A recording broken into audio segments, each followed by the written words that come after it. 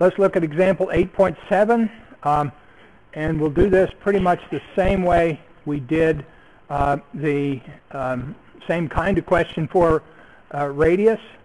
We have magnesium, sulfur, and silicon, and we want to arrange them in the order of increasing I1. So we want to start with the smallest one, end with the largest one, and we have magnesium going across to silicon, going on across to sulfur. The ionization energy generally increases in the direction from left to right, as we just said, although there could be some discontinuity in it. And it increases from the bottom to the top, which doesn't apply here. So we can see in this case the lowest ionization energy on this period should be magnesium, and then silicon, then sulfur should have the highest ionization energy. Questions on that one?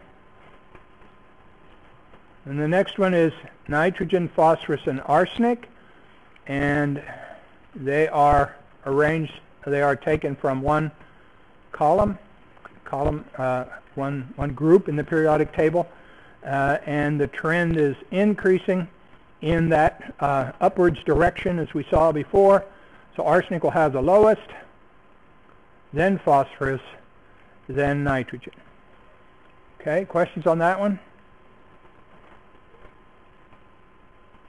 Okay, then let's look at arsenic, germanium, and phosphorus. If we look at the periodic table, we'll see that germanium is to the left of arsenic, and arsenic is below phosphorus, and silicon is over here. It's not in the game.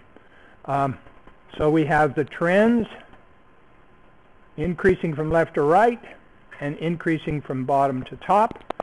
So as we would look at this, germanium would be less, would have a smaller ionization energy 1 than arsenic, and arsenic would be less than phosphorus, so it should be Ge is less than As, is less than phosphorus.